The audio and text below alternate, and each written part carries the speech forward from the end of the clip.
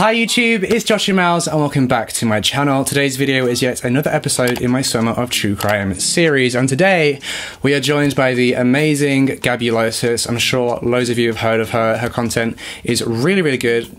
I say that about everyone, but really, everyone's content in this series is amazing. Gabby focuses primarily on more vintage cases and older cases, so be sure to go check her out after this video and make sure you watch the case that we did over on her channel too. I'd just like to point out this video has not been made to cause disrespect or anything like that. It has just been made to spread awareness about this case by compiling information from various different public sources on the internet. Now, with all that being said, let's delve right into this case. On Tuesday, the 31st of January 2012, Elizabeth Saelens came home from a day of shopping with her friends. Now, the Saelens family were actually very well off, and they lived together in a castle in 𝐓𝐑𝐔𝐿𝐼𝐴, West Flanders, Belgium, and that castle was called 𝐒𝐑𝐈𝐌𝐄. When Elizabeth came home that fateful Tuesday, she had planned to run a bath, get off her feet, and relax from the day she had had shopping with her friends. But what she found was the complete opposite of that. She wanted to relax before preparing the family meal for that evening. But when she walked through the front door of their family home, she was confronted by a horror that would change the Saelens family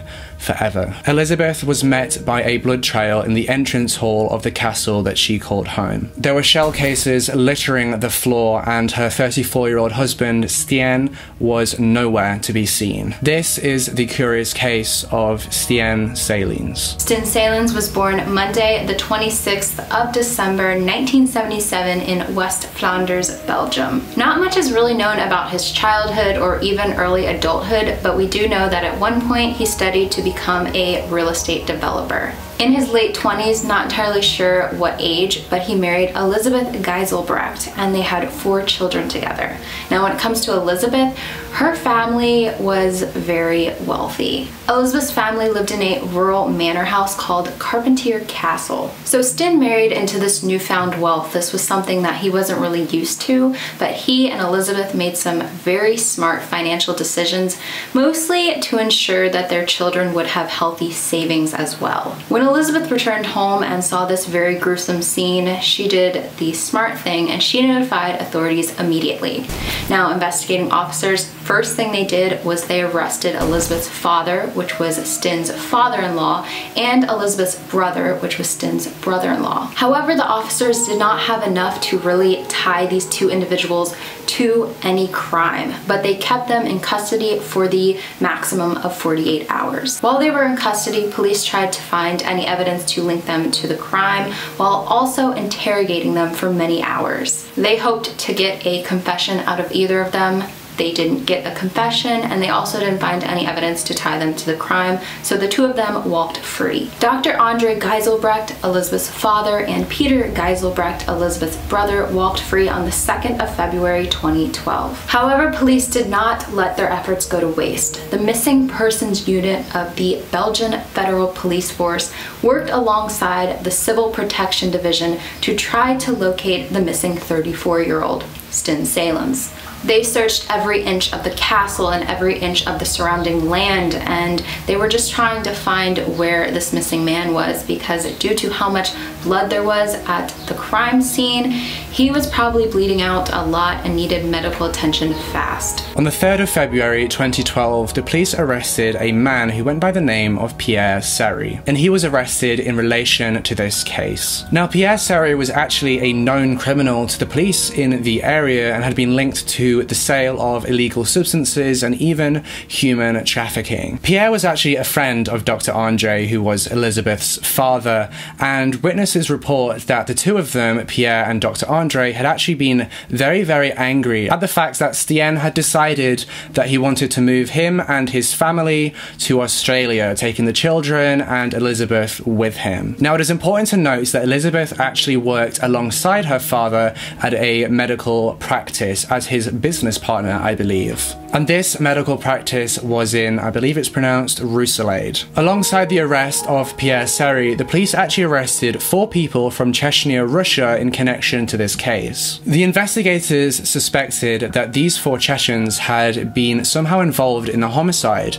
and that was due to the fact that on a routine traffic stop, the police had discovered a detailed map of the castle grounds where the Saelens lived, and on that map was the words Pierre and then an S, which they believed to have been the name of Pierre Serry. The police also believes that Pierre Serry had worked with Elizabeth's father and Elizabeth's brother to arrange for these 4 Chechens to get rid of Stijn. However, the very next day, on the 4th of February 2012, Pierre Serry and the 4 Chechens were actually released, and this was due to insufficient evidence. Then, on the 15th of February 2012, Elizabeth's father and Elizabeth's brother, alongside Pierre Serry and the 4 Chechens, were all arrested again for questioning. However, just like the first time, the 4 Chechens were actually released the very next day. However, Elizabeth's father, Elizabeth's brother, and Pierre Serry were all rearrested on suspicion of committing a homicide. On Friday, the 17th of February 2012, the body of 34-year-old father of 4, Stijn Saelens, was discovered in the Maria Alta forest near a cabin owned by Pierre Serry, and that was discovered about 100 meters away from the cabin. The body had actually been discovered in a well that had only been dug 2 weeks prior to Stijn going missing. And the well had actually been dug by Pierre Serry and Pierre's cousin. Medical examiners quickly conducted an autopsy on the remains and determined that Stijn had actually succumbed to a bullet wound to his right lung. On the 20th of February 2012, just over 20 days since Stijn went missing, he was finally laid to rest. Stijn was laid to rest in a private ceremony in 𝐒𝐋𝐿. His body was then finally buried in the family burial cellar. Dr. André Gisselbrecht, who was Elizabeth's father, and Peter, who was Elizabeth's brother, were actually both released on bail shortly after the ceremony had taken place. Now, the police actually did arrest another man in connection to this case, and this man was a Dutchman called Tinus van Wiesenbeck, and they arrested him because they suspected that he had some kind of involvement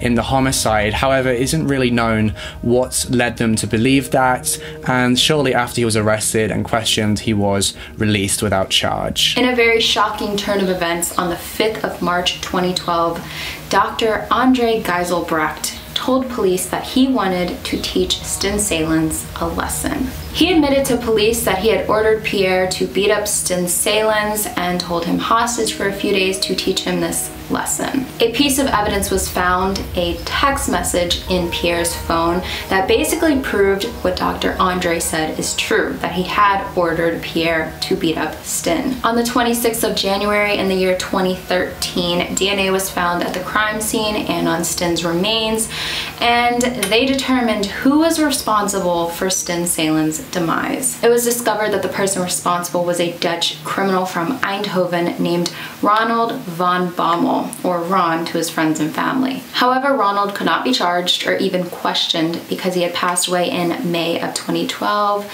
due to pancreatic cancer. Because of his condition, police figured that Ronald had not worked alone because it would have been very hard for him to drag Stijn's body from the crime scene to the well. They decided, though, to continue their search for justice and attempt to locate Ronald's partner in crime. And interestingly enough, near the location where Stijn's body was recovered from, they detected a mobile phone. The number of this mobile phone had actually been in constant contact with Pierre's phone from November of 2011 to January 31st. The day that Stijn went missing. It is believed that this mobile phone was used by Ronald in the months leading up to the homicide. On the 19th of February 2013, Dr. André Gisselbrecht was arrested again in connection to this case with suspected involvement in the homicide. His lawyers were quick to file an appeal against this decision due to insufficient grounds, and Dr. André was subsequently released on bail. However, on the 25th of June of the year 2015, Dr. André was arrested again. This was because Ronald's driver, Roy Larmet, told authorities that Ronald had previously told him that he had been ordered to get rid of a man with an incestuous history. Subsequently, Dr. Andre was kept in pre-trial detention. The trial didn't actually take place until the 9th of March 2017, and boy, let me tell you, this trial was very, very turbulent. On the 2nd of May 2017, Dr. Andre confessed to ordering Pierre Seri to get rid of Stijn instead of just beating him up. Now, according to Dr. Andre, he had done this because he had suspicions that Stijn was actually incestuous and had actually been one of his children. On the 18th of April 2018, Dr. Andre 𝐒𝐒𝐌𝐿𝐄 was sentenced to 27 years in prison for the homicide of Stijn Saelens. Pierre Seri was sentenced to just 21 years on the same charge. Roy Larmet, who was Ronald's driver, was sentenced to 15 years for his involvement in the homicide. And a man called 𝐓𝐑𝐔𝐿𝐄 was actually sentenced to 27 years in prison. And this man was the person who had taken the money from Dr. Andre and had given it to Ronald, who had, paid him as a middleman, and he was sentenced to 27 years for that. However, in another twist and turn of events, all the sentences were actually appealed, and on the 6th of May 2019, earlier this year, Dr. Andre's sentence was reduced from 27 years to just 21 years in prison. Pierre Seri's sentence was reduced to just 19 years, and 𝐓𝐑𝐔𝐿𝐄's sentence was reduced to 20 years. Interestingly, Roy Larmet's sentence remained at 20 years in prison. Due to the fact that the reasonable period of charging had expired, the court was unable to charge these people with the maximum sentence. Elizabeth's brother has not been charged in connection to this case, and that is everything that we have for you today. Thank you so much for watching this episode in my Summer of True Crime series. Like I said at the beginning of this video, don't forget to jump over to 𝐓𝐑𝐔𝐿𝐄's channel to check out the case that we did over there. I've left a link to it in the description. Before I wrap up this video, I just want to mention a few things happening on the channel that you may have noticed in my last video. YouTube are being really difficult to work with to get these cases out there, and there are certain words that if I mention in the video, they will demonetize and flag the video. And what that means is, first and foremost, I won't be earning any revenue from the video, which isn't at the top of my list of priorities, to be honest. But most importantly, those videos aren't being pushed out to all my subscribers, and they're not being put on the recommended page, and that's because YouTube can't make any money from it. So I'm going to be censoring my videos slightly in the next coming weeks, and trying out different techniques of trying to keep the videos monetized, because if the videos can stay monetized, it means more people will be able to see these cases and these stories can get heard. I'm really excited to announce that not only am I going to be on the first ever True Crime panel at Summer in the City this year, which is a YouTuber event in London, I am also now a featured guest of the event, so be sure to head over to the City website and check out tickets and dates, and come see myself, Ellen O'Neill, George Marie and Caitlin Rose talk about true crime on a panel, and then come meet us afterwards and hang out. It'll be a really fun time. And with all that being said, I will see you in the next video. Every time you slam the door, I would be the richest girl alive, if you hadn't run away. Every time I asked you stay, you would sleep right next to me.